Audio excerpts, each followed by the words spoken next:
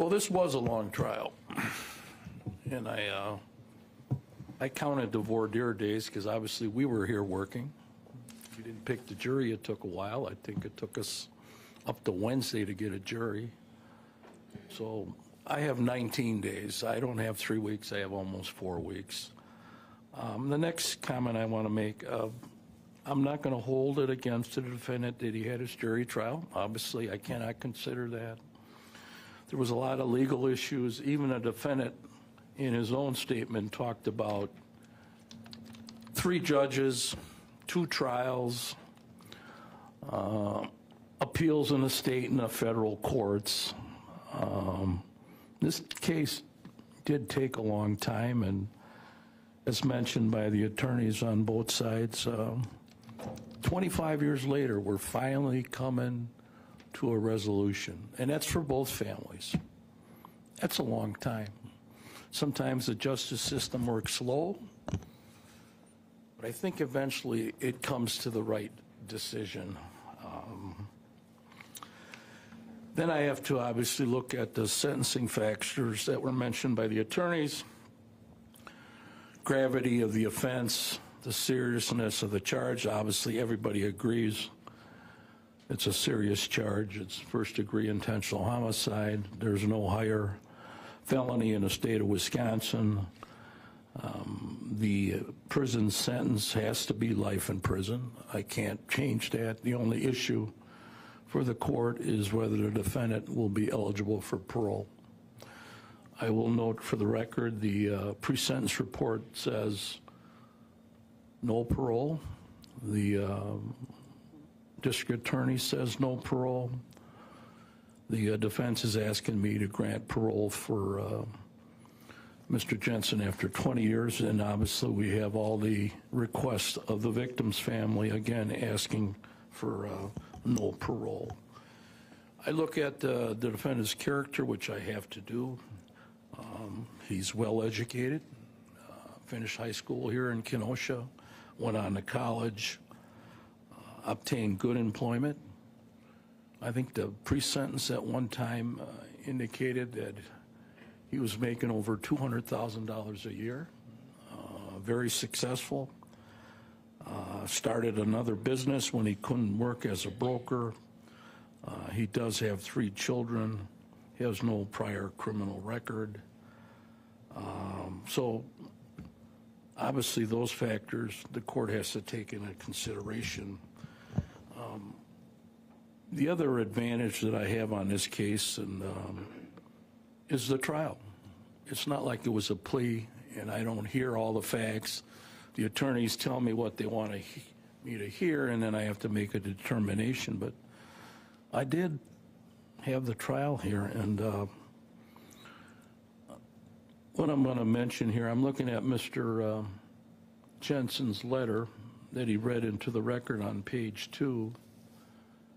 He indicates, now with the second verdict, I realize this case needs resolution or there'll be no closure for my 3 boys. He goes on to say, I can work to understand and find acceptance with the verdict. Well, I watched the trial, and I think the evidence was overwhelming that Mr. Jensen was guilty. And the jury came back with a pretty fast verdict. Some of the evidence that I'm going to mention that I think is overwhelming is the defendant that was in jail with Mr. Jensen, and Mr. Jensen wanted to get rid of a witness. And I think the conversation was something to the effect that we need to sit on this witness. And they were plotting this plan not to have this witness available because he gave pretty damaging testimony against Mr. Jensen. And it's Mr. Jensen who's on the jail phone records talking about this. We got to get rid of this witness. Now, why would he do that? We got all the email conversations and the text messages and all the phone conversations that were recorded talking about poisoning, research, years of records. And I know we were amazed how the computers in those days were so primitive, but all the evidence was there. Mr. Jensen plotting this murder.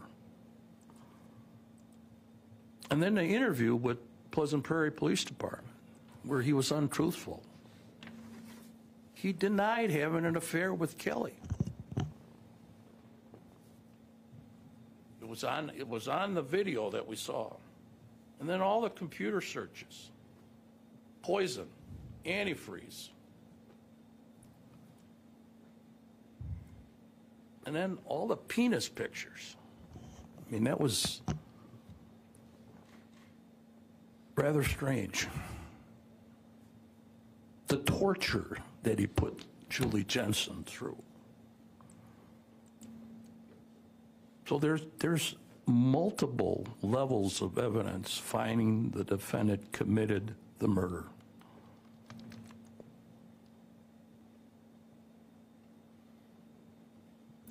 And then I read all the letters, and the issue for parole is, well, I want to be there for my boys, I want to help them, and I want to help my family. Well, that's a good thing. But what about Julie? She has nothing today. She's dead. She's never going to see her children get married, have successful lives, be there for the holidays. He caused that. He's the one that put that in motion. He says, well, now my boys don't have two parents. Well, guess what? He's the one that murdered Julie to get the ball rolling. You know, and then there's other avenues that people can do if they don't get along with people, and that was mentioned by the state.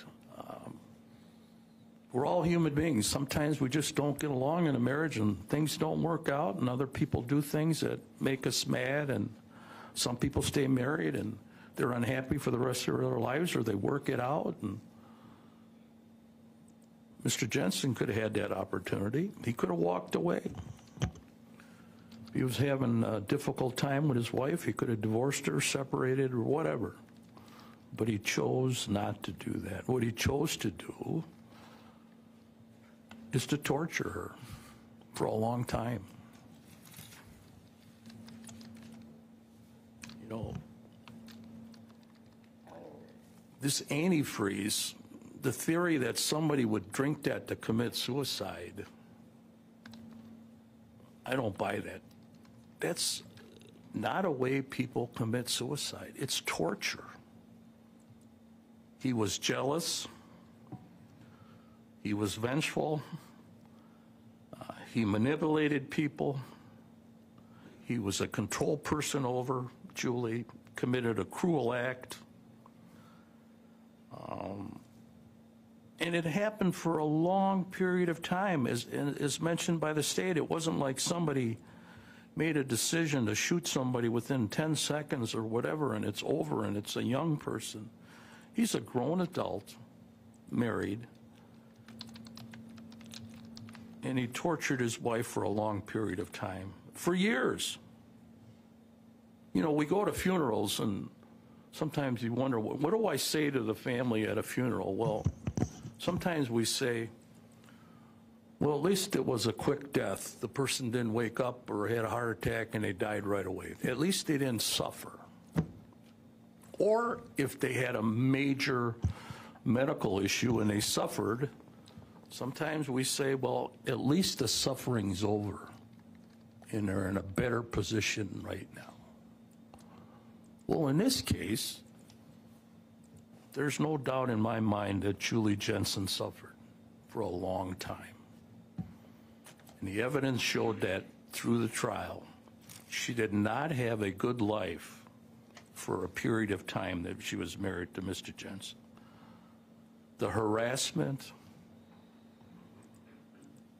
the antifreeze poisoning, the lack of calling a doctor when she was dying. It was a painful death, and it was all caused by Mr. Jensen.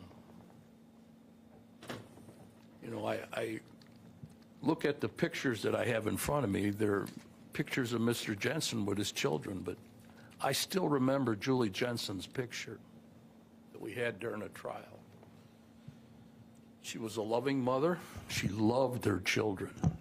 Both sides agreed to that. And she will never get to see her children grow up because she was murdered by the defendant. So this was planned out for a long time. It was intentional. It was researched with a purpose for evil. He's not getting any parole eligibility. It's too serious of a crime to depreciate. It was too vengeful. I have to consider the need to protect the public from any further criminal activity based on all the factors I just put into the record. No parole, life imprisonment. That is the judgment of the court. He can do the rights of appeal in the back. I already did it. Thank you, Judge.